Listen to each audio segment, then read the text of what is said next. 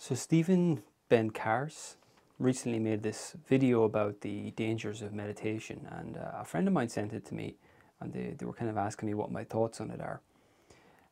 So it's a pretty controversial video. It's talking about the dark side of meditation, and it talks about a lot of research that's been done that shows that it's not this really great healthy thing. He's very, very negative about it. And you know, it's kind of easy for me to dismiss that video,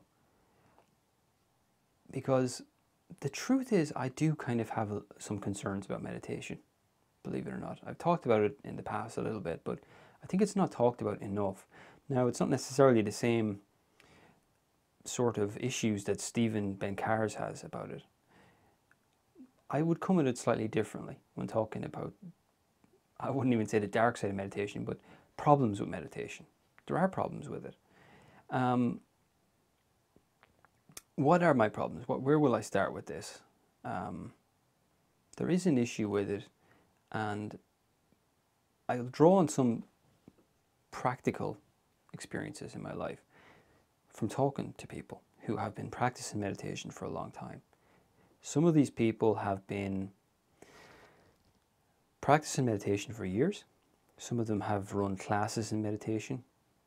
So people who are very, very experienced meditators. And some of them have told me that they are completely unhappy with their lives, and they've been doing it for years and years. Now, I have to say, generally, they are happy with meditation. They're not critical of meditation, but they also admit that they're not happy. So why is that an issue? It's kind of an issue because it is, as Stephen Bencarz talks about in his video, meditation has become this huge, huge industry. It's a $1.2 billion industry. 40% of Americans meditate. And this is kind of where the problem is with this. When something has that much money involved in it, marketers get involved. And marketers have a job to sell courses, to sell classes, promote teachers, etc.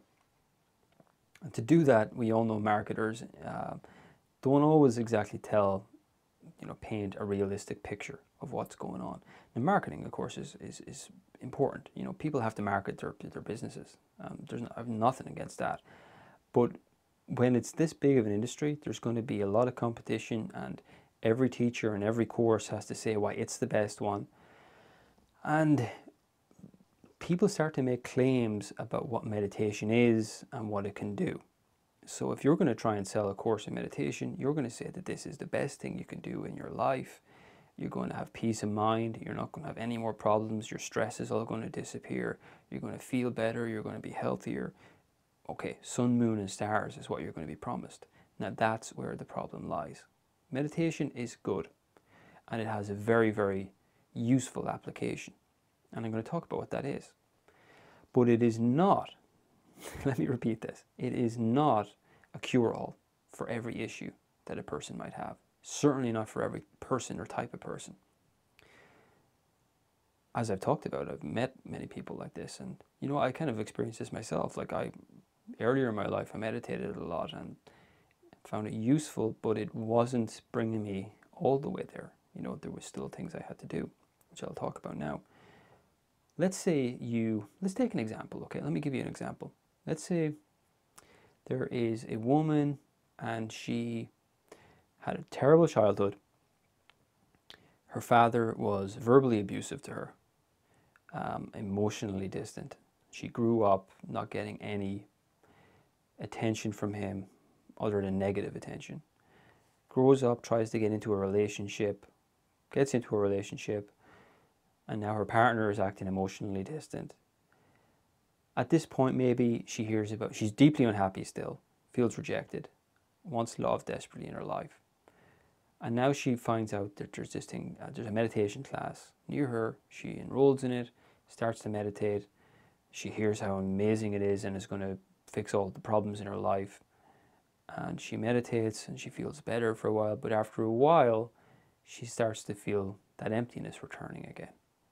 And now she's even worse off than before, because she's comparing herself to the people in her meditation class. They're all having these great benefits, or so they're telling her. And now she's saying, well, there's something wrong with me. I can't even meditate. I'm not good enough. And that's the issue.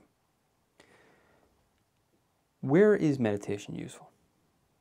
Meditation is useful when you are so stressed out and you're worried, you've got anxiety. Basically, your nervous system is telling you it's on like red alert all the time. Meditation is good for calming the nervous system, so it is good for stress. It will slow us down, bring us back into the present, as they say, bring us back into the breath, into the body. As a primer, in order for us to be able to be contemplative about our life, to start to look at the issues in our life, maybe talk about the issues in a more calm way with a professional maybe, about the things that are really bothering us.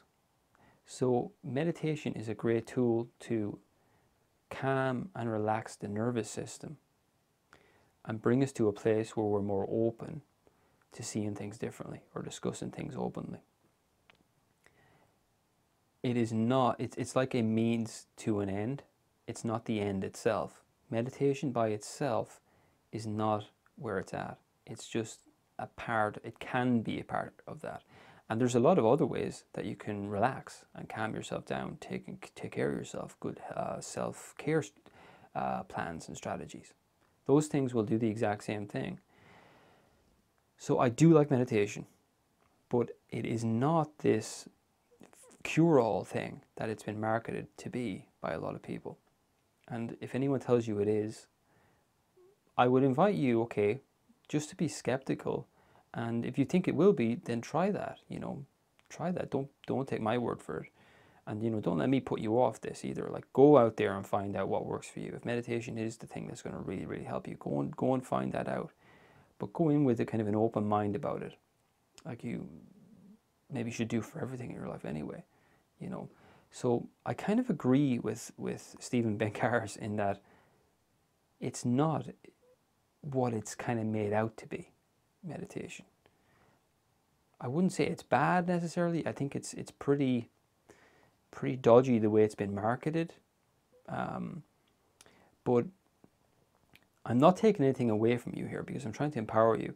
Like, if you start to meditate as a way to get to a resting place where you're ready to start to be contemplative about your life, that's awesome. That's really cool, because now you can really start to look at the things maybe you're projecting onto other people or the limiting beliefs you have about yourself. That's not meditation. It's kind of like you bring a meditative state to that contemplation. You're like meditating on those issues in your life. That's kind of a part of meditation, yeah. It's a slow process where you feel things rather than thinking about things intellectually. So in that sense, meditation is important too. When you're actually contemplating on these things or talking about these issues or looking at a limiting belief, you're doing it slowly and mindfully.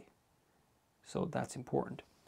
So I hope that helps. That's my feedback on it for Stephen Bencarz's video. If you're meditating and getting benefit out of it, fantastic. Even if you're new to it and or maybe you've never tried it before, definitely do try it. But realize it's really super helpful if it can bring you to a place where you become more open-minded and start to be ready to look at some of the issues in your life, the things that make you feel bad about life. Not to ignore them or not to try and hope that you can meditate them away, and ignore them. It's not about that. Meditation or self-awareness in general is about looking at the things that disturb us about life and about our limiting self-beliefs. So guys, feedback on that, you can leave it below. I'd love to hear it. If you like this content, you can like the video and subscribe for more of these videos. And you can find out more about me and the work I do at my website, drdavidmaloney.com. And thanks for watching. I'll see you in the next video. Bye.